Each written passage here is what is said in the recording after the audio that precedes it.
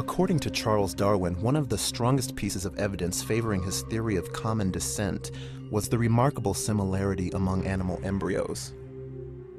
In the late 1800s, German naturalist Ernst Haeckel produced drawings that seemed to confirm Darwin's claim.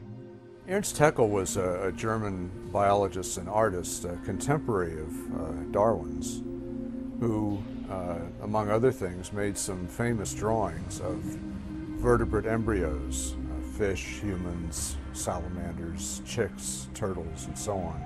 And in those drawings, Haeckel tried to show that all these different vertebrates look very much the same as early embryos. Their early similarities showed that they came from a common ancestor, and differences arose only later. The problem is that he faked his drawings. The early vertebrate embryos don't really look that similar at all. The problem with Haeckel's drawings wasn't just that they were inaccurate, they were actually false in many cases. But the real damage was done when these drawings entered into biology textbooks decades ago, and they've never really been taken out. If you open a high school biology text now, or even a college biology text, you'll find these drawings, although they may not refer to them as Haeckel's drawings, and in fact, they trace their ancestry directly to Haeckel. You see the pictures of the embryos. And it's really damaged our understanding of development and our understanding of biology in general. It's clear that Haeckel may have fudged his drawings somewhat to look more like his ideal than they actually are. Now, does that actually take away from what we know about the relationship of embryology to evolution? Not a bit. The whole Haeckel's embryo story has been greatly blown out of significance. It is a minor footnote in the history of science, and actually it's been known for 10 or 15 years that Haeckel's embryos are not to be relied upon. The reason why the diagrams are reproduced is because they're easily available.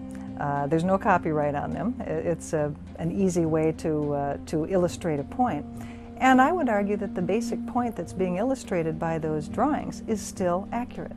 The basic ideas that Haeckel was presenting, for example, that the more closely related two forms were, the more recently they shared a common ancestor, the more similar will be their embryology, that has held up for decades. And we have nothing but solid evidence to support that from modern day researchers as well as early 20th century researchers.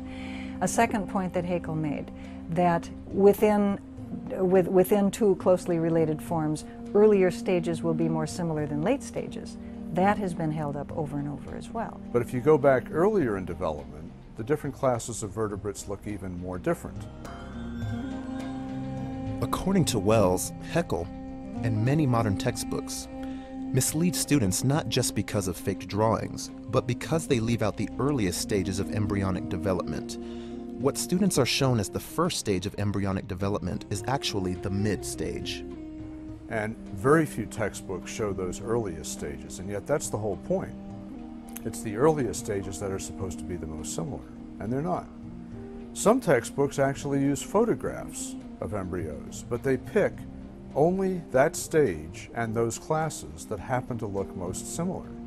And they omit the earlier stages, and they omit those classes that don't look similar. So that, to me, is picking the evidence very carefully to support the theory, and that's not good science.